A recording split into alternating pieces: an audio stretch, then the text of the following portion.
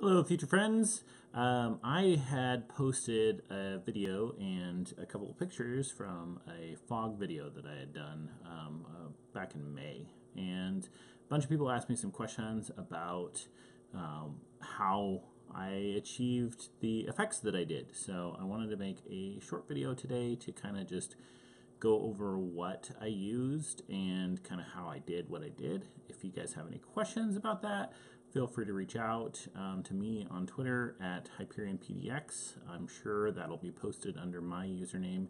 Um, Happy to answer any questions that I have. I am by no means an expert in this kind of thing. Basically, what I did was I Googled how to use a fog machine and kind of went through the steps on YouTube and figured out what I needed. So I'm going to crop this in with a video that I've taken of some of the stuff that I've done. And if you have any questions, feel free to reach out. Thanks. Bye. So one of the first things I did when I was looking into doing smoke and a smoke machine is I just basically looked online after Halloween one year for a cheap smoke machine that I could get on discount. I think this one retailed at the time for $30, or no, actually $50, and I think I got it on sale for $30. It has 2 speeds, on and off, and it's not really the greatest thing in the world, but I didn't know if this was going to work, so I just went ahead and bought the cheapest thing I could get my hands on to get started and kind of worked it from there. Looked into getting some fog. So this is a brand called Bog Fog. This wasn't my first choice. Again, I bought the cheapest thing I could find because I didn't know exactly how this was going to work or if it was going to work at all. And I didn't want to waste a bunch of money on something that wasn't going to work. So the first thing I chose was passable. It wasn't great, and when I posted some videos and some comments, somebody pointed me in the direction of Bog Fog. The reason that this is a little bit better is it's more dense, and so it will stay on the table longer, which is ideal because you don't want to have something that that kind of evaporates right away. Lastly, here we've got a homemade cool box or ice box. One of the things when I was looking at fog machines for visual effects and kind of haunted houses and such is they found that cold fog would be more condensed for longer periods than warm fog. Warm fog just basically fills your whatever space you're using with just a blanket of fog. Now, with miniatures and stuff like that, we're not using a whole lot of fog all the time. I have to do a little finagling with the fog machine to make it look right, and there are long periods of time where we're not using fog at all. Mostly that's just because if we used it all the time, we would get to the point where the room was just filled with smoke and we couldn't see anything. So for the videos it works great because you get that ambiance that you're looking for. In the new studio space, I'm hoping that things work a little bit better. We'll probably have a little bit more ventilation in there so we can run it a little longer. Also, when players are around and breathing, the smoke machine, the smoke tends to dissipate quite a bit better. That's the word I was looking for, dissipate. So in here, the important tools are the dryer hose, which is what I use to get the fog up to the table. I have some chicken coop wire in the middle there. That gives us a flow for where the fog should go through. And then the last thing, this plastic piece here, is basically how I get the smoke from the fog machine into this cool box.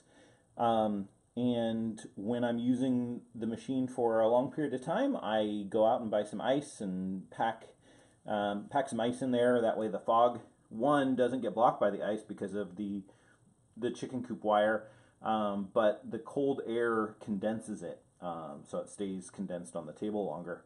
So one tube is attached to one side of this box, the other tube is attached to the other side, and then the machine is basically just turned on and flows right through.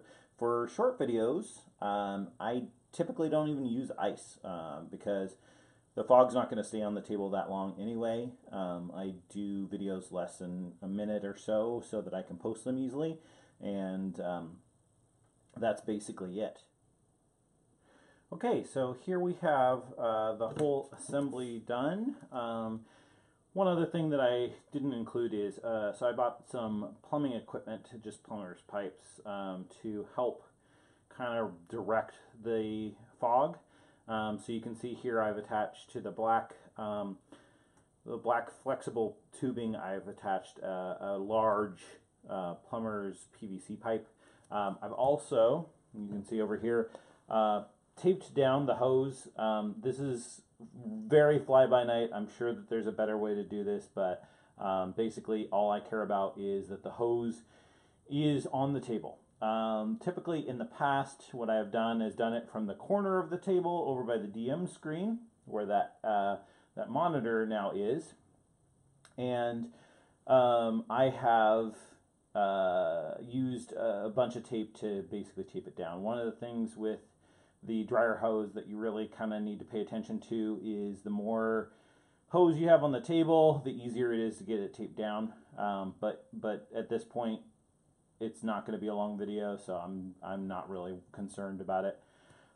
So I've got everything hooked up, got the fog in the smoke machine, and the light you can see over here on the on-off switch. The light is red, which means it's good to go, so we're going to give it a test, see what it looks like, and see if we need to make any adjustments.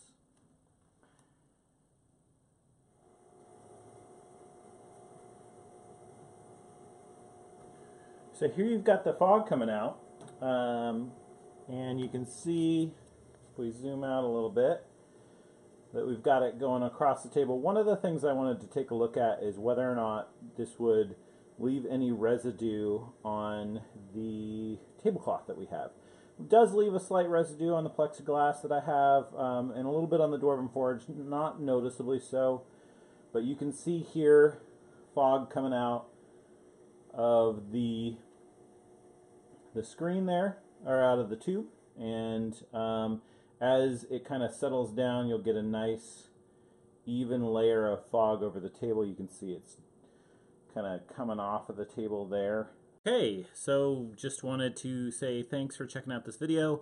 A couple tips at the end here. One, you absolutely will set your fire alarm off if you leave the batteries plugged in while you're using a smoke machine for any period of time.